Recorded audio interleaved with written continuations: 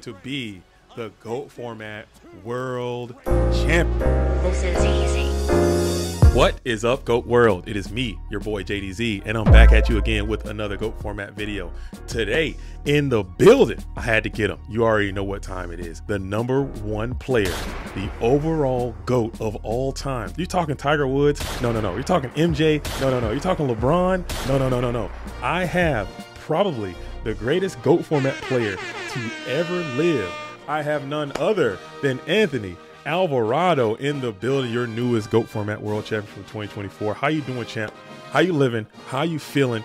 Talk to the GOAT world, man. Welcome back to the program for the 50th time, probably. You know what I'm saying? Welcome back, champ. Hey, JDZ, thank you again for having me. Thank you for inviting me back to the program. It has been a while. I know this has been a long season, and to end it with the World Championship win, I couldn't have written it any better.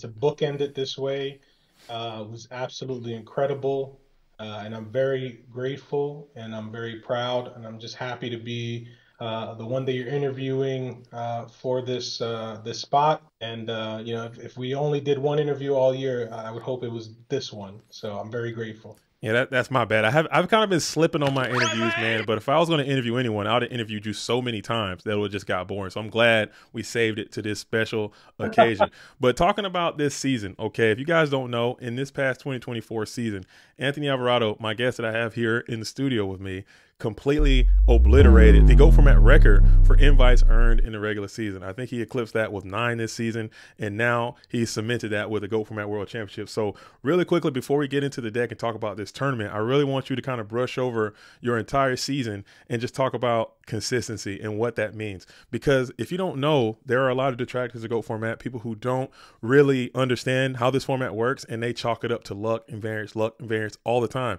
You've kind of managed to just negate all that. So talk to us about that. How do you stay so consistent? How do you manage to win so much? And what is someone who's trying to be like you, what are some steps they need to take to get to where you're at right now? Yeah, and that's a great question, because I know a lot of people are deterred from playing GOAT format due to the high variance, but there is some skill involved. And I think the best way to put it is, in order to be successful in these type of tournaments and these type of events in this particular format, you got to give yourself the opportunities. And the way you do that is by playing as clean as possible, making the best decisions as possible. And at the end of the day, just never allowing your emotions and tilting and forcing yourself down bad lines because you're upset that your opponent opened up Trinity, right? Because this is a heavily Trinity-based format, right? Like, everyone complains about getting Trinity, but somebody will watch the finals of the World Championship and see that all season I've been doing exactly what happened in that finals. And that's, I've been squeezing water out of a rock. And when my opponent opens Trinity, my opponent throughout the game has seen more Trinity cards than me. I've just made sure to stay focused, stay poised, and always play the game out in its entirety to the best of my abilities. If I can, and Ludo, shout out to Ludo, he's always told me, he said, I'd rather win, I'd rather lose if I'm going to be making mistakes. He said, when I win, I want to win because I'm playing flawlessly. If I lose and I played flawlessly, that's GOAT format. I can chalk it up to being GOAT format. It is what it is. That's going to happen. But you play as accurate as possible, choose the best lines as possible, as many times as possible, to give yourself the best chance. And where the chips fall, that's where they fall. And to your point, this season I've been doing just that. I've been watching folks lose directly to a trap dust shoot in Trinity and just tilt, and the match is over for them. And for me, when I get trap dust shooted, I say, okay, now, how could I send as much misinformation to my opponent that they make mistakes to allow me to crawl back in this game? How do I survive long enough so that eventually I will see my Trinity cards? You've heard the expression run out of gas. At some point, you have to force your opponent to run out of gas, and then you eventually will hit your gas. And all of a sudden, your car is rolling downhill and you're flying right through them. And that's what it's all about. It's literally just hold on tight. Wait for your opportunities and make sure when they come, you're ready for them. This season, I've won 5 EWCQs. I won the GOAT format championship number 21. I got won the GOAT format tag 3v3 championship and two War League championships. So that's how I got my 9 invites. Hmm. There's three of them are team related, and I think throughout the season, one of the big things that helped a lot was collaborations with the team members. You could see that Insidious, he had 6 invites this year. He was on Team Rehab for Go Format War League Season 4. So shout outs to him on a fantastic year with 6 invites. Once he made the switch to Turbo, once he was open to learning and practicing, and he blew up and he did great. Shout out to Don't Copy. He had 5 invites, playing just half the season. So he may Yeah. have, if he continued to play, he may have done just as well as I did. Locking in more invites over the course of the year. So shout outs to him. He was also part of our Team Rehab GOAT format War League Season 4 win.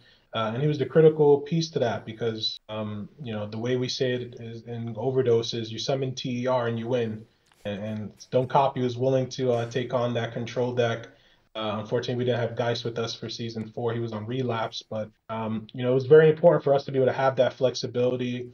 We were able to show versatility throughout War League, and we got a win there. So it's been a hell of a year. But I think for those detractors of GOAT format who say it's all variance, all luck, I think just like any format, there are cards that will lose you the game, whether it's Brain Control or Dark Arm in Edison, whether it's Soul Charge in Hat format. There's always a card out there that sort of takes the format from one place to another. And that's what gives it its identity.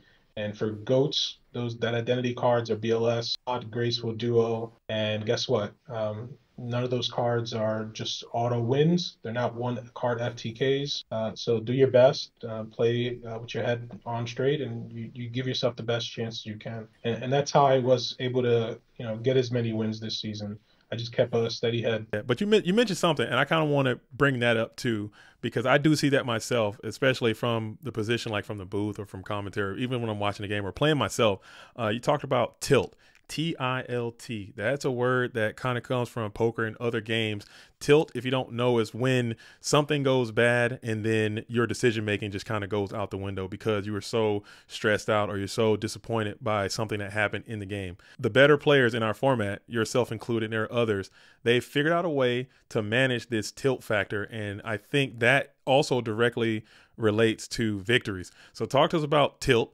How do you manage tilt? Do you tilt? Honestly, this is a question that you can answer honestly, or you can cap if you want to. Do you tilt?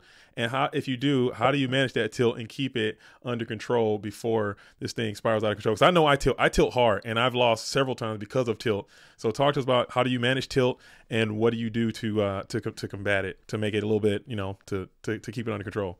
One of the things about tilting is it's a matter of control of your own emotions. Mm, And one of the things I preach to my friends and my family, my daughters, you always want to be in control of your emotions. And no matter what the situation is, whether it's real life, professional, and gaming, being in control of one's emotions is incredibly important. So the first thing I would tell people to do is take for what you will, real life and the hobby, and try to match your attitude, how you actually manage your emotions. Would you punch a wall in real life for being upset about something? Maybe take 2 breaths and realize that punching that wall isn't worth it. When your mm. opponent drops a duo on you, you want to throw 2 punches in the air and punch sand, or throw fists?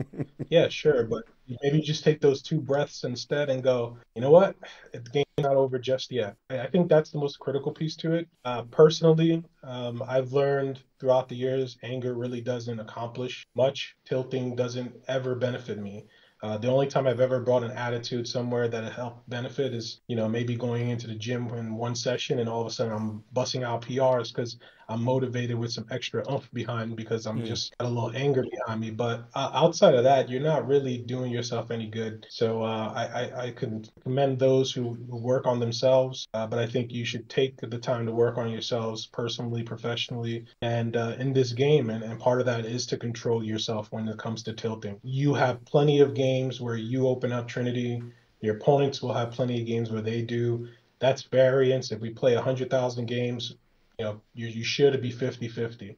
with a large enough sample size. So understand that it's not a game against you. It's not you making a mistake. It's just something you got to play through. And there's times where it's in your favor and sometimes where there's not. And again, case in point, the finals against Charlie Coke. Shout out to him, good person. Heard his interview with Return Winner. Make sure you guys check out Return Winner's channel for that interview with Charlie Coke. But case in point, game one, he opened up Trinity, and I had to sort of do what I could with it. Game three was just the opposite.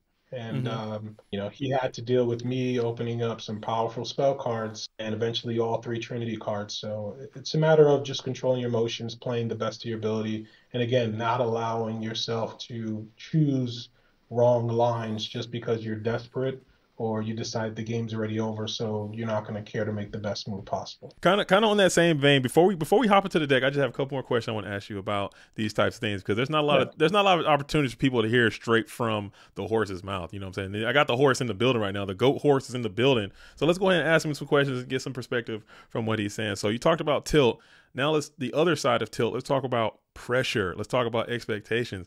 Okay, because there is a lot of times when we did polls, people asked who's going to win, who's going to take it down. Everyone was like, "Oh, Alvarado's going to take it down."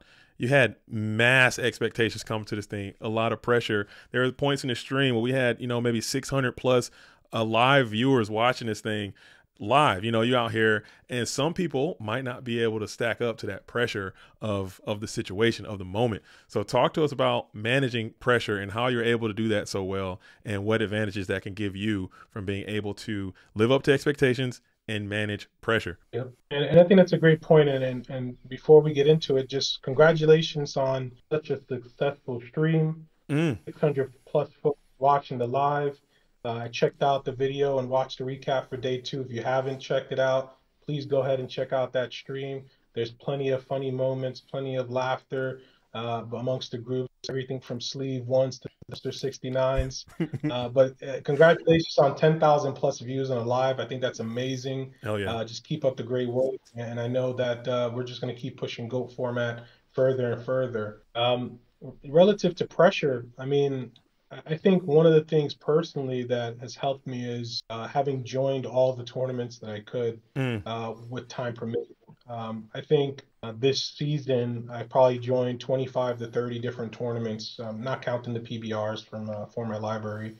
Shout out to Jazz and Format Library. mhm, But outside of PBR, it's been about 25 to 30 GoFormat.com events and then GGPs that I've gone to. And I think the more tournament experience you get, the less pressure you feel. So that's one way for newer players or just players in general who, even if they have experience, to just get out there, find yourself in the finals and the top eight, more often during the course of the year. And, it sort of becomes second nature. You expect to be there and, you plan on succeeding and that's where you end up. I mean, Insidious in the formula server all the time says, I've been here before. I've been here. I've done that. And that's because he has so much more experience in top eight and winning events because you obviously, like I mentioned, he had 6 invites this mhm, year. So it just goes a long way when you start, experiencing these tournaments. Me personally, goats is a hobby. I have a high level or high competition drive, but to me, this is not real pressure. I'm used to the stage. I've been in the finals of a Shonen Jump, 500 plus folks back in 2005, and I've been in the top eight of the World Goat Format Championship. Pressure wasn't sort of something I had to personally deal with. The nerves, maybe I was a little nervous, more so because I knew I was 3 wins away once I got mhm, into the top cut. I'm actually becoming the first American champion. This is 20 plus years of putting together sort of a career. And again, to bookend this one particular season, the way it went, you couldn't have written a story for any one player. And my relationship with the community, as a war chief and Go Format War League, as sort of a staple in the Formula server when I can be. I try to live, honorably and amongst the community. And again, people matter to me. I mhm. think I'm a subservient person by nature. So being subservient, I'm always a people pleaser. I'm looking to give as much of myself to others because that's what feeds me. The more I can bring joy into the community, the more I'm happy and the more I can continue to feed the community. and I think that's important for me. So pressure, not so much, but those are ways you can definitely deal with it. I think experience lends a real good hand to that. So. Hell yeah, man. I like that. I like what you had to say. I like what you had to say, champ. So guys, make sure if you like what the champ had to say, you guys get into the like the video, obviously, and go ahead and subscribe to the channel, get into the comment section and tell me if you're vibing with it or if you're not. And like the champ said, make sure you guys go back and check out the day 2 and day 1. Both of those stream coverages, man. I thought that tournament was great, man. We were so blessed and fortunate to have the matches that we did. We had some phenomenal GOAT format duels in that damn tournament, man. The best players really came up and they showed up and they showed out. And the champ here went ahead and took it down. So go back and check that out if you guys have the time. It was a great stream. But champ, I got your deck list here. We're going to go and pull this thing up, and then we can do a little deck breakdown, and you can tell us all about this thing. And also, as you guys are watching that stream, go back and check out the end of the stream. The champ has some raw emotion stuff. He broke some stuff down for you guys there. So check that out, and then come back to this video to see what champ. We're going to do a little deep dive on on the first place winning. Here is your GOAT Format 2024 first place championship deck. Built by Anthony Aalvarado and piloted to victory. So tell us about this deck. Go ahead and give us a breakdown. There are some interesting text and choices that you made for this deck that are different. And I'm going to pull up some of your decks that you had throughout the regular season. Just talk about this deck, this tournament. Why'd you make it this way? Because it looks like you kind of went back into the time machine a little bit on this one. And I mentioned that on the stream. We went straight back to 2019, 2020 on this one. Not gonna lie. So just talk us about this deck really quickly, if you can. Yeah, absolutely. And yeah, like JDZ said, make sure you check out the last half hour of that stream, not only for when the finals was over, but to your point, I was overwhelmed.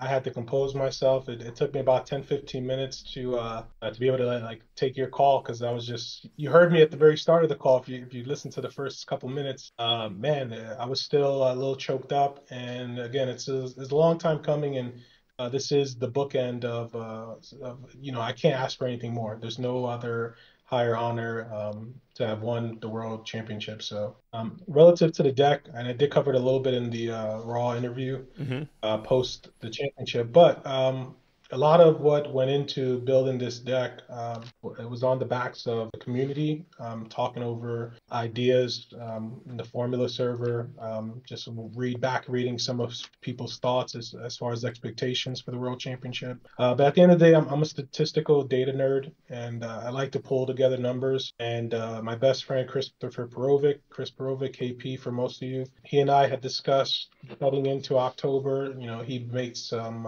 time for me that he and I could do some analysis based on the world's invite database that was public. It was public information, and on that document, you saw everybody's names, what country they were from, what decks they used to qualify for the World Championship, and that's a lot of information that maybe a lot of folks don't take the extra time to look at. But for someone as competitive as me and as data driven as I am, I'm going to take full advantage of that information.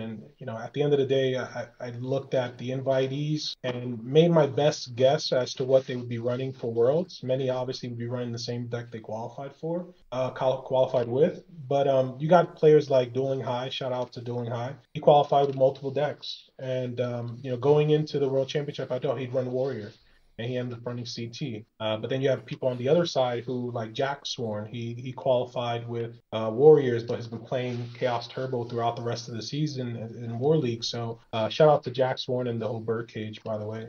But yeah, those guys, they run different decks, and you have to be mindful of that. So I put together my own personal list of the 98 players and what decks they qualified with and what decks I most recently saw them playing with. And then Chris, with that information, he and I put together, and all shout outs to him, he put together an EV calculation based on the format of the tournament, which was 9 rounds of Swift, cut into a top 8. And we had to determine what was the best deck to get us to day 2. And by day 2, top 8. And what we wanted to do is calculate based on the win rates we saw in Format Library, the win rates we saw in War League over this past season 5. How successful would our choice be if we ran something like Chaos Warriors? How successful would we be if we ran Chaos Turbo? The best EV valuation, it pointed us to running Chaos Turbo. We put together a bunch of iterations of the Chaos Turbo deck for hours. We talked about main decking the board, taking out Chaos Sorcerers, trying to make ourselves less vulnerable to trap dust shoots. Can we run Solemns and trap dust shoots similar to how a Warrior does, just to put down cards to avoid trap dust shoot? At the end of the day, we knew everybody would be prepared for Chaos Turbo. So it's a very hard pill to swallow to know that the best deck for the event would also be the most vulnerable deck for the event. So Mm. the final numbers were 45% of the field we expected to be running Chaos Turbo, 31% were on aggro strategy, 10% on control, 7% on RGT, 6% on burn, and then if El Rico showed up with library, we expected one library FTK. So with that said, we had to make choices around that. And I think when you look at the deck list in front of you here, we decided that Trap Dust Shoot would be a vulnerable card for this tournament in day one play. And what we mean by that is we're going to run into decks that are not Chaos Turbo. We expect 55% of the field to not be Chaos Turbo. And unless I'm winning RPS all day, those trap dust shoots become a liability. For me, I have the confidence to not need to run Trap Dust Shoot main deck. So my GFC 21 winning deck did not run Trap Dust Shoot. I sided all three copies. So running into a major event, and GFC 21 was an open field. If you look at the deck types that were used in that field, it was probably similar, where you get 30% aggro, 45% chaos turbo. And it told me that I can walk into an event with confidence that without trap dust shoot, I could still be successful. And Chris and I had this discussion, and so trap dust shoot was something I was willing to cut from the list. I did go to bed at 1 o'clock at night. I checked the timer. It was like 1:02 when I sent Chris, this is my list. It had trap dust shoots in it. It was mythical. It was Mm. mythical main deck with the standard side deck almost with goats though. And I said, look, I need you to stay up. I need you to put together independently the list that you believe I can win the world championship with. And just about 1:53, almost 2 in the morning, he sends me a list, and I'm sleeping. I wake up and I go, this guy is effing insane. He has no trap dust shoots, but again, I have the confidence from GFC 21 that I can work without them. And then the list just looks like his Clash of Champions, the very first Clash of the Championship. Folks will see that the main deck is exactly the same. Three Sakuretsu armors were swapped out for Jar Greeds. And one of the experiences Chris had, and if you watch, go back to GoFormat.com, Chris actually put up a video and he has a PowerPoint about the deck itself, and he talks about it. He talked about how Sakuretsus were prepared for a field that he thought would be heavily aggro. So Sakus with a 30% aggro field also, just like Trap Dust Shoots, they don't feel right to main deck. It Mm. doesn't feel like it's the best choice when only 30% of the field is aggro. It could play against Turbo. It could be good against Control.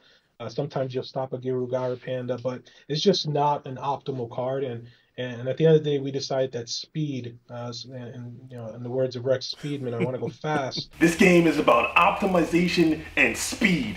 Speed was the goal, and three Jar Greets took the main deck slots over Sakuretsu armors. Last two big things about the main deck is Night Assailant. Mm.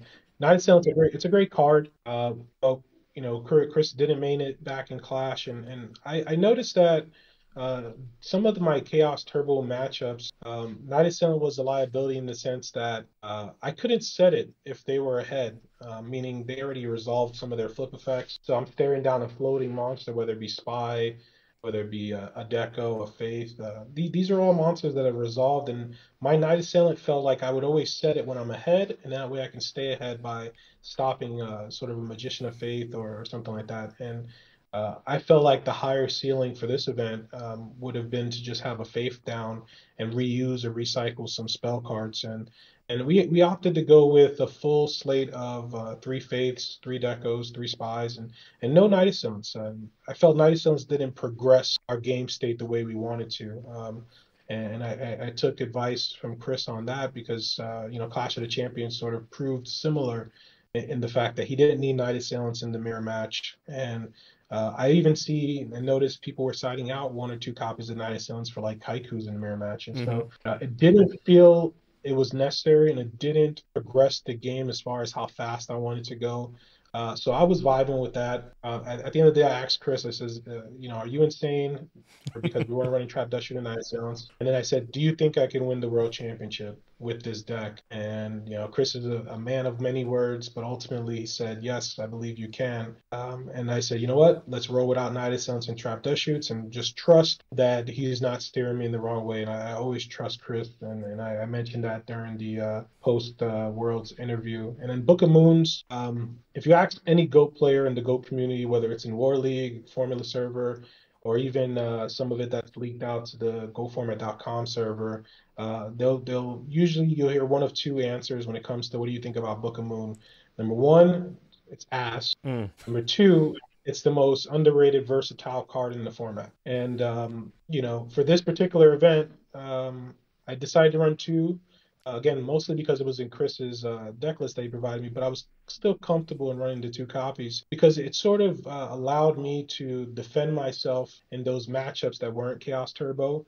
When Blade Knight comes after me, when level 2 Yeah. Kaiku tries to take shots at my flip effects or my graveyards. I have Book of Moon as a defensive card, but its versatility is also that I can use it to recycle my flips. And if you look at the list, there's 12 flips that I'd be glad to set back down in order to resolve their effects again, whether it's getting a third spy out of the deck, defending a spy from an attack so I can wall up with 3 spies, drawing an extra card so it becomes a pseudo upstart with Dekoichi, or in general just recycling Faith to get any one of my powerful spell cards. Using Nobleman many times, Pot of Greaves. Eventually, I'll look at the stats to see how often I resolve Faith, but between having 3 Fates and having Book of Moons to resolve them, I mean, I probably pot of greeted an upstart goblin more than anyone in this Yeah. whole event. And a big part of the reason that was important to me was shout outs to Stout Astronaut. He did some statistical analysis on his page about, what is it that separated me from the field during one of the PWCQ's events. And he noticed that I resolved Trinity, just as much as anyone else, but more importantly, I upstart Goblin more than anyone else, right? So I was able to get to those upstarts, thin my deck out as quickly as possible, and eventually get to Trinity. And again, once I start recycling them with Book of Moon, these flip effect monsters become very powerful, much more powerful than a Trap Dust Shoot that could be live or could be dead, or a Night Assailant that sort of just played it in my hand and possibly got me a +1 from a flip in the graveyard. And then one last thing about Book of Moon, obviously, it's a great protection card for your big monsters, your bosses, BLS, and Sorcerer. I mean, it protects you from their ring, their snatch, but also enemy Chaos Sorcerers. If an opponent tries to Chaos Sorcerer down your Dekoichi or remove your Dekoichi, you can set it. Obviously, if it's your Chaos monsters, you can book it down. So Book of Moon, to my point, while most people say it's ass, the other group would say it's underutilized card with plenty of versatility. And for me, looking to make my deck as quick as possible and as consistent as possible into the field statistically of what I expected, it allowed me to have literally 40 live cards game one against all of my opponents. And Book of Moon would help me even Nobleman across out if I went against an aggro deck. So it's just the synergy of all these cards being live. If Alvarado's 6 cards to start with every match, I'll take that versus going second and possibly opening up Chaos Sorcerers and Trap Dust Shoots and Night Assailants that they're behind because of them resolving a Dust Shoot. Now it becomes Alvarado with 3 live cards. And I wanted to have more live cards. I wanted to be as deep into my deck as possible. So if they nobleman the faith or I nobleman their faith and I banish 3 copies, I just removed 3 copies from my deck. My deck is 3 cards thinner. You just lost 1 card from your deck, right? If I knocked your faith. So I was always getting deeper. And if you look at the replays, rounds 1 through 9 in the top 8, I haven't looked at them all, but I'd bet that my deck count at the end of all of the games, for the most part, was much lower than my opponent. I heard you on the stream when I rewatched it, was he's off to the races again, and that's what it was about. Yeah. It was about being off to the races, and Rex Speedman would be proud of how the deck. Dude. I like it, man. I like Rex Speedman. And we talking about Rex speed. We talking about triple jar of greed. So that's an interesting card. I think that is the most interesting card in this top eight because you want to know why? Every single deck in the top eight played jar of greed. The burn deck played it. The warrior deck played it. The control decks played it. The turbo decks played it. Everybody who made it to the top eight played jar of greed. Talk to us about that card. Why is that card so damn good? And why is everybody playing jar of greed now? I think one of the things you'll start to notice, and again, one of the reasons I didn't want to run Trap Dust Shoot was because Jar Greed's the perfect card to help you lay down cards from your hand and then pick them back up whenever you want to. And what I mean by that is my opening hand, if I can lay down two Jar Greeds and maybe another trap card with like a Book of Moon or and the monster, I'm down to two cards in hand, and your trap dust shoots are dead, right? Right. So throughout the game, if I get opportunities to set additional cards to bait a heavy storm, to force you to heavy two back row, and ultimately trade one for one, those are the type of that's the type of impact Jar Greed has on your deck. So for me, Jar Greeds allowed me to play around Trap Dust Shoot. It allowed me to set cards, flip it, and then draw up to my third cards. And again, my opponent having to play an experienced Chaos Turbo player in the mirror and not know my hand because they have Trap Dust Shoots that are dead was a huge advantage for me. I went 6-1 in the mirror match, and I think cards like Jar Greed allowed other players like Gote in his burn deck. Shout outs to Gote. Moxie's in his warrior deck. Shout outs to Moxie's to just be able to lay cards down and make sure that you're dead. Your cards are dead, Mm-hmm. and maximizing how many deck cards you have, including Trap Dust Shoot. One last thing, just before we jump back, one thing I forgot to mention about Book of Moon is Mm-hmm. Book of Moon because we're talking about playing around Trap Dust Shoot. Book of Moon was that card that felt like Solemn Judgment relative to how it could protect me, whether it be from Snatch or Ring or reusing a flip effect.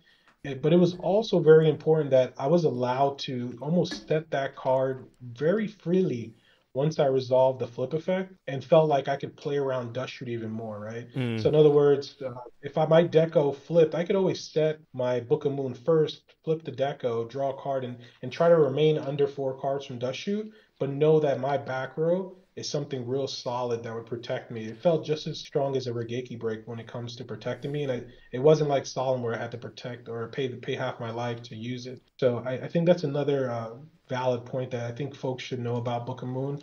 I don't always want to give out all secrets, but I think that's a fair point that for those who are on the fence about Book of Moon, it has that versatility also. But yeah, but Jar Greed, I'm not surprised when you tell me everybody in the top eight ran, Jar Greeds.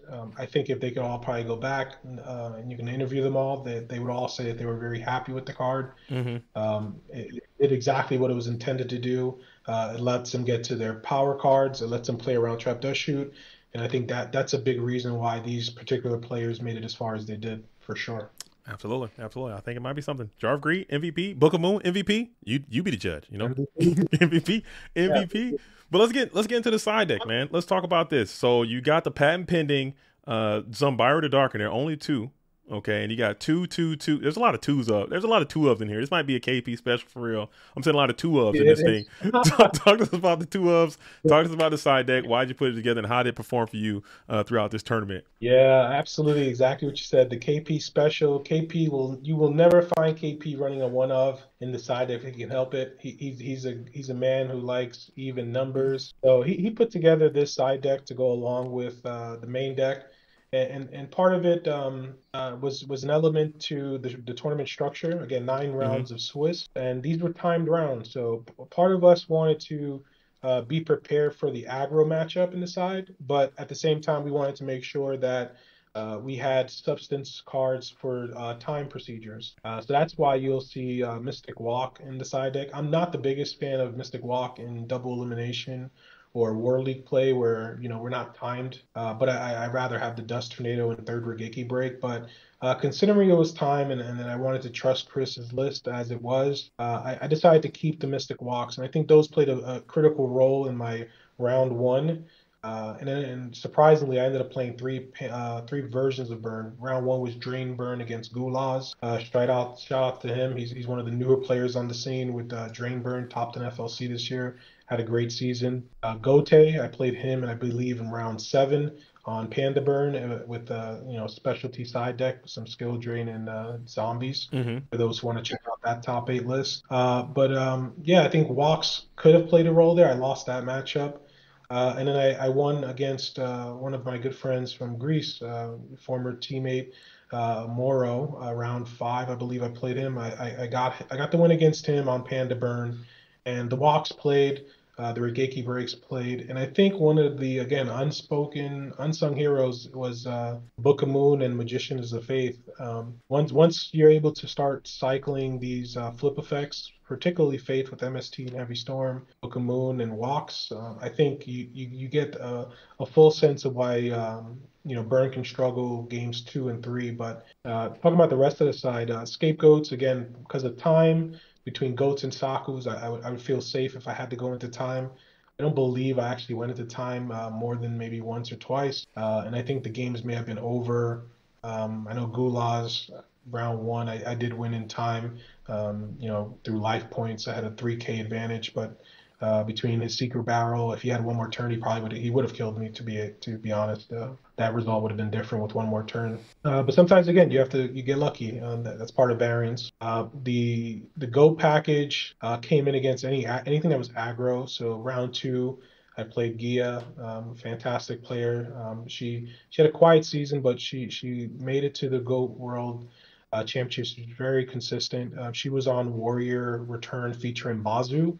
Mm-hmm. And so I brought in my meta Go package into that matchup, and I was very thankful to have goats in that particular matchup with my Sakus. The rest of the day, I didn't play many more aggro decks. So goats, for the most part, probably saw I saw play against Gia, and then in the finals when I brought it in, sort of to mix up my matchup against Charlie. Metamorphosis, I thought played. I used Metamorphosis more than I did Scapegoats because I bring in Metamorphosis against Panda Burn when I see at least 2 copies of Nightmare Wheel. So I think that's a good takeaway from folks who, if you are using Metamorphosis, Nightmare Wheel is one of those cards that will get your monster stuck to the field, and so Metamorphosis allows you to tribute that guy off the field, which will get rid of the Nightmare Wheel. Another critical piece or reason to run Metamorphosis, excuse me, is it allows you to get different attributes into the graveyard, right? So Mm. if you have your Dark Monster on field and they're not removing anything on your fields for you to get that Dark Monster, you could always Metamorphosis, a Tsukiyome or a Spy or a Deco or something just to get a Dark into the graveyard. So I think it's a good card. Obviously, if you manage to drop a Sorcerer and meta into Ryu Senshi, it could also play a role. Same thing with Thunder Dragon into Balter. So don't sleep on Metamorphosis if it's available in your side deck and you have the cards to side out to use it against Burn. Jumping around, Trap Dust Shoots and Mind Controls. I played a number of different combinations of those throughout the tournament. It was very matchup dependent. Again, I played 7 Chaos Turbo matchups. Obviously, game 1, I didn't have any of those in my deck. I had my Jargreeds and Book of Moons, but games 2 and 3, I definitely wanted to have some number of Mind Controls and some number of Trap Dust Shoot. I won't sit here and tell you guys that just because I went first, I used 3 Trap Dust Shoots. There are different times where I Mm. would still only bring in 2, and not to say too much, but if you got folks who are using Solemn Judgment and they're the type who may be on 3 Jargreeds, again, they're going to play around your dust shoots, so you don't want that liability. So just be conscious and think about how many trap dust shoots you want to use, and it could be matchup and player dependent. So against Chaos Turbo, again, anywhere from 2 to 5 of those would come in for relative to the mind control and the trap dust shoots. And then for Warriors, if I had played them, I did not play Warriors during the event. Thank goodness. Has not been treating me well. I mean, shout outs again to Dueling High. He's been cleaning my clock with Warriors the past few months. Same thing with SDL, who shout outs to him. He didn't make it this season to the World Championship. He has new family, his baby, and everything, and some other stuff going on. So shout outs to him. He'll be there in 2025, I'm sure. But the Warrior deck, I was able to avoid it, but I did have Zambira. That's my patent pending, patent sealed card, Zambira the Dark. And I think it would have played if I needed to play. I may have brought it in against Gia. I'm not sure if I did, but I'm pretty certain I would have, but that's probably the only time I used it throughout the tournament. I may have used it against Burn at some point, depending on some of the cards I may have seen. But overall, the side deck played extremely well. I think if I would redo anything, I don't know if because of how little I go into time if I'd want to keep walks, but I think for those, if you know your pace of play may be slightly slower, my number one recommendation is to be conscious of it and try to make sure it's reasonable. You don't want to put yourself in those positions where you coin flip a result due to life points and time. But secondly, have those cards ready and available. I mean, Geist mentioned that he was very happy to be playing Chaos Control, or in his words, Go Control with one sorcerer. But he was very happy to have Karibo and two Mystic Walks in his side deck, and it's not anything to do with his pace of play, but if you're in a Swiss timed event, and MMF, the head judge, said he did not go into time, he didn't abuse time. So before you trolls go out there and say he's abusing his side deck for time, um, he went to time, I think, once or twice, and they ended before time. Hmm. So that said, I mean, you got to know yourself. You know yourself. You know your opponents. You know your own pace of play. Be ready for it. And based on my pace of play, I don't know if Mystic Walk's something I would keep in the future. The Meta and Saku package, again, they're very flexible for me.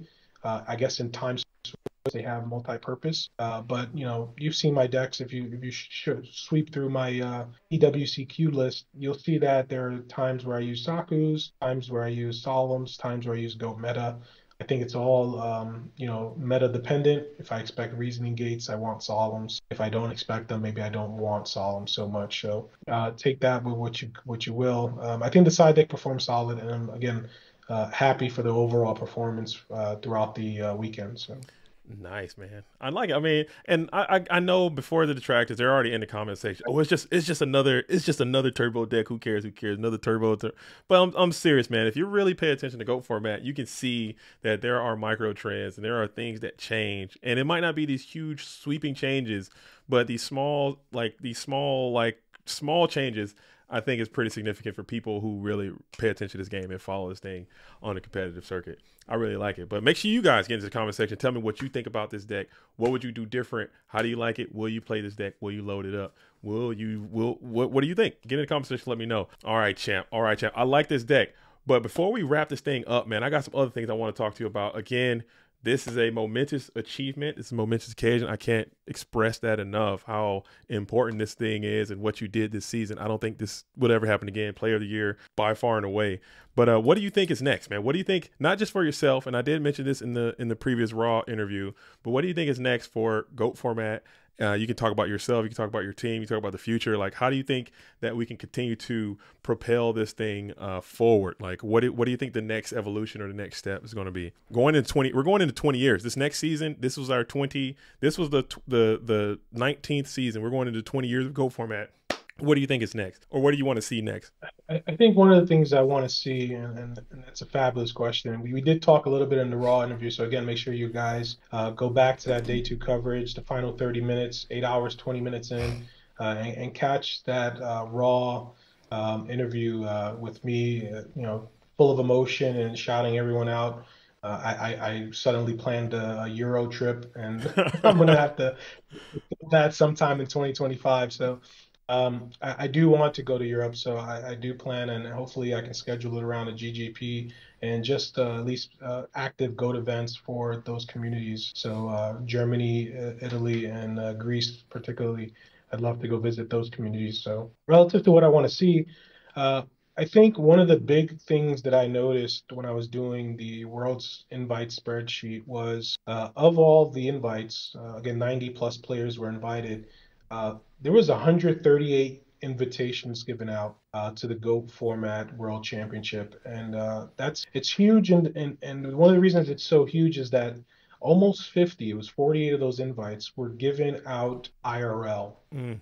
at our GGPs, at our GCIs. Shout out to Go Community Italia. And I think that's an incredibly great sign for where Go format is heading. Being able to have these events across the world, in Europe and the United States, IRL, is incredibly important to the growth of the online community. I don't think we grow as an online community until we start getting some of those IRL folks interested and involved in online community play. So I think one of the things I'd like to see for the future is as we host these GGPs, we introduce the Discord and introduce the online community to the IRL players because at the end of the day, the unity, we're stronger together. It plays here because being able to play IRL is fantastic, but the online allows us to connect in ways that we would never connect. I talked about it in my Raw interview. Having conversations with people from Greece and Italy and Germany and all parts of the the world. One of our good friends is in Slovenia. I mean, it's incredible just what we can accomplish as a community. And I think the larger audience, just to be able to get us all together is online.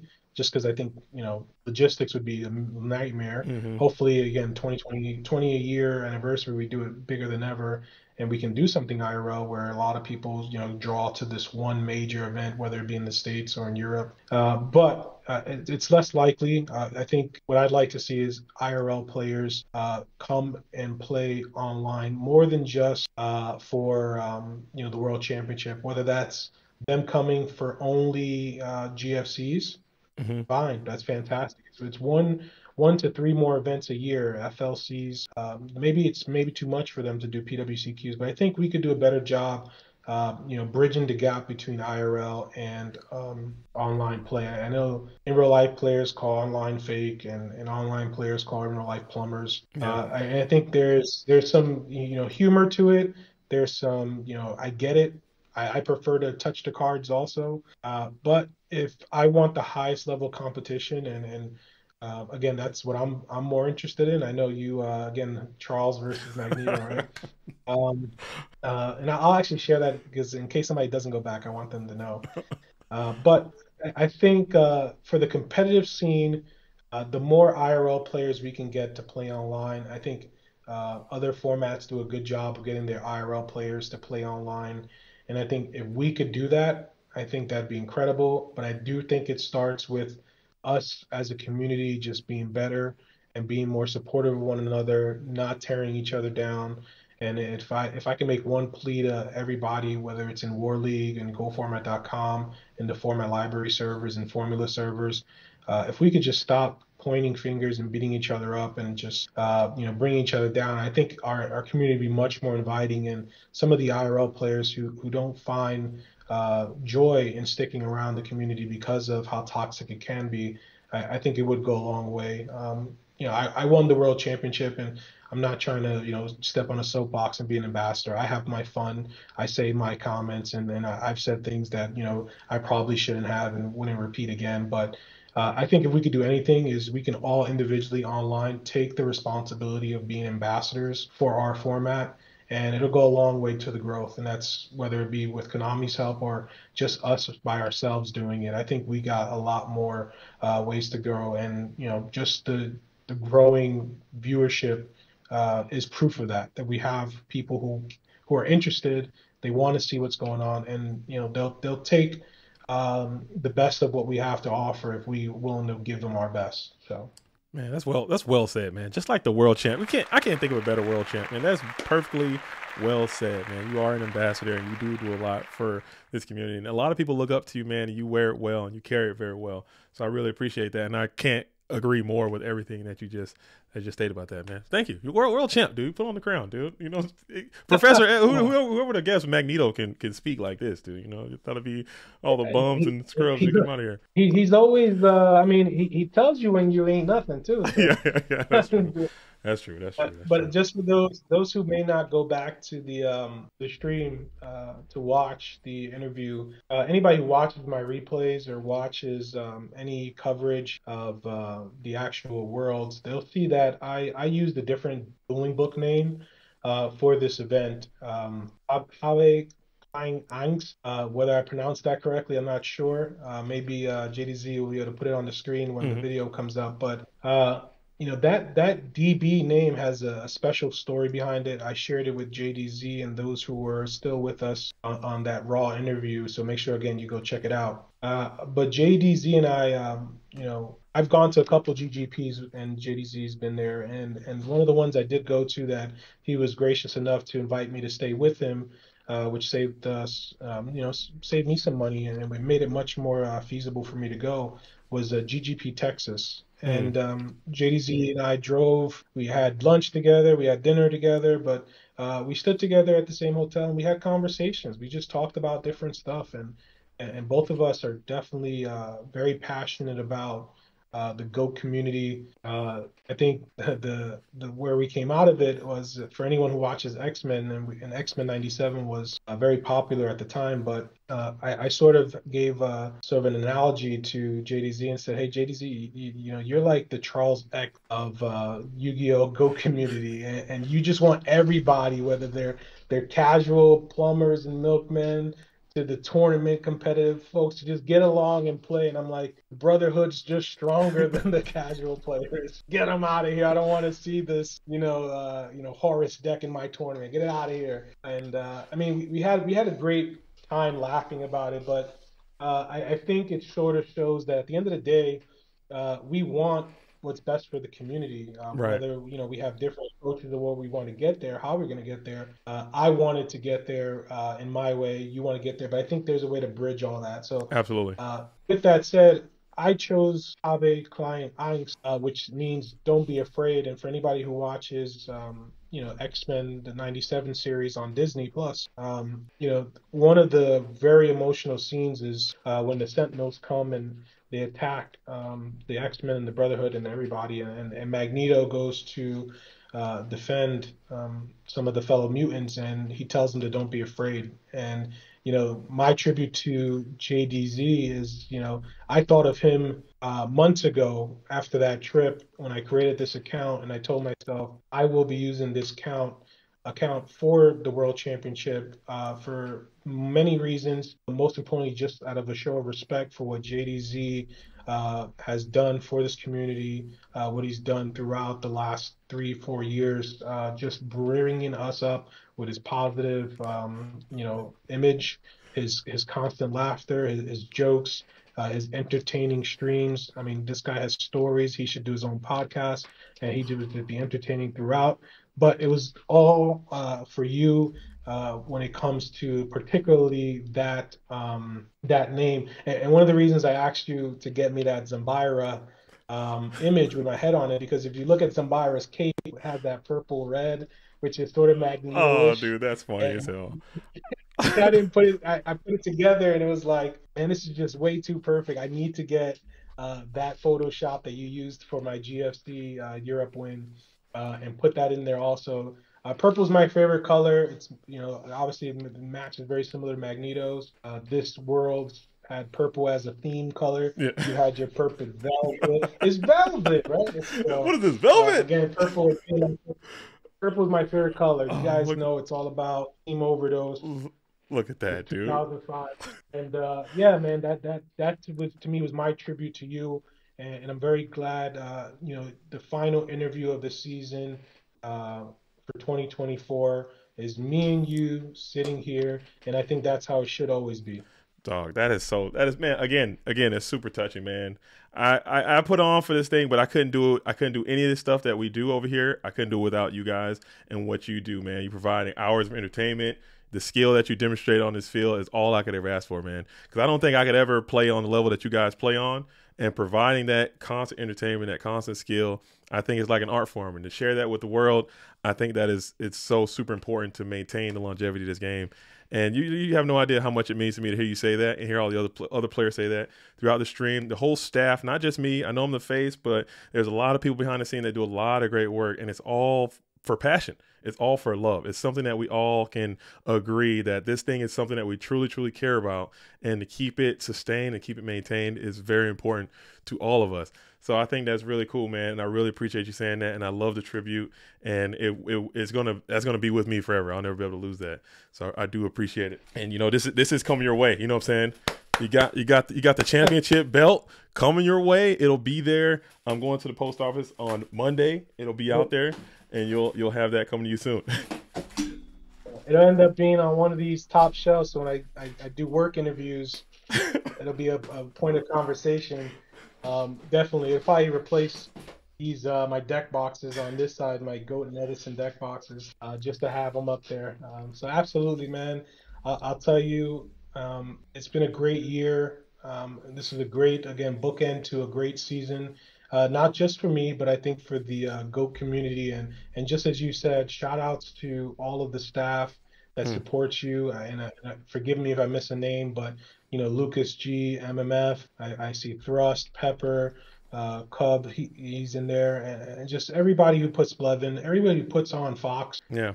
Huge shout out to Fox. He's a teammate of mine, and I know how hard he works to not only be in the GF.com server, but war chief in the War League. He also does the Go Euro. So huge shout out to all you guys who volunteer your time in an official capacity and as staff for Go format, servers, I should say, instead of .com. But shout out to all of you. Continued success and continued. Hopefully, you guys continue to have the time to dedicate and apologies to any staff that ever gets or feels like myself or anybody else sort of speaks out of line with you guys. Sometimes again, emotions tilt and all that other stuff plays into what comes out of our mouths, and we don't mean any hard feelings, and shout outs to you guys for putting up with it even though you shouldn't have to. So thank you. No, it's all good. It's all good, man. It's all good. We're gonna get there, champ. I'm sure. But before we wrap this thing up, man, do you have any other special shout outs you want to give before we shut this thing down until 2025? Maybe not special, but I think they're necessary. Again, shout outs to my family who sort of stood by me. They give me the time and space to play these events. I don't miss any of my daughter's activities, but I try to schedule as much Yu-Gi-Oh around making sure that I fulfill all my fatherly duties. So shout outs to them for having the patience. I think number one, you should always take care of your family, so I'd make sure to do that. Shout outs to God for giving me the air in my lungs and giving me the Trinity when I need it. So good on him helping me out. Shout outs to all of my teammates in the Team Overdose server. Anybody, like I said, who's ever been a part of Overdose, Oversweep, Detox, Relapse, Rehab, Rico, all the different iterations for the Overdose teams throughout the War League seasons, and shout outs to those who weren't necessarily here for the online community play. Those who came before the online community play where it is, the Shane Scurries, the Paul Levitons, the Bones, my friend Sean Ruiz, shout outs to him. Shout outs to just everybody who's been a part, Rymus Lizo, Brian Cornell, Nate, everybody, Jaw, everybody who's just been part of this 20-year journey, because that's where it all started 20 plus years ago with some friends in New Jersey who jokingly said, Anthony, you're overreacting, and to quote Brian and Rymus in the car that day, you're ODing, you're doing too much. And I said, yeah, that's gonna be our team name, Overdose, ODing. Why not? And we started our team then, and we've continued the legacy of Overdose, and then that's through War League and just through our accomplishments throughout the seasons. Shout outs to Go Format War League server for those who are interested in getting involved with the War League. Season 6 should be coming up sometime late December, early January. Shout outs to all the different teams in the War League server, those in the Formula server. Shout out to all you guys, those who have met in GGPs. Shout outs to you guys. I can't wait to meet more players who are online who travel to these GGPs. I'll make my efforts to go to a few more American ones next year. And again, my goal is to go out to a few of them in Europe if I can. And a final shout out to my best friend. You guys knew it was coming, so if you're tired of hearing my my bromance with Chris, sorry, but I gotta shout him out. Christopher Perovic, he's been my day one testing buddy. He's been somebody who's always supported me, pushed me. He's been my equal competitor.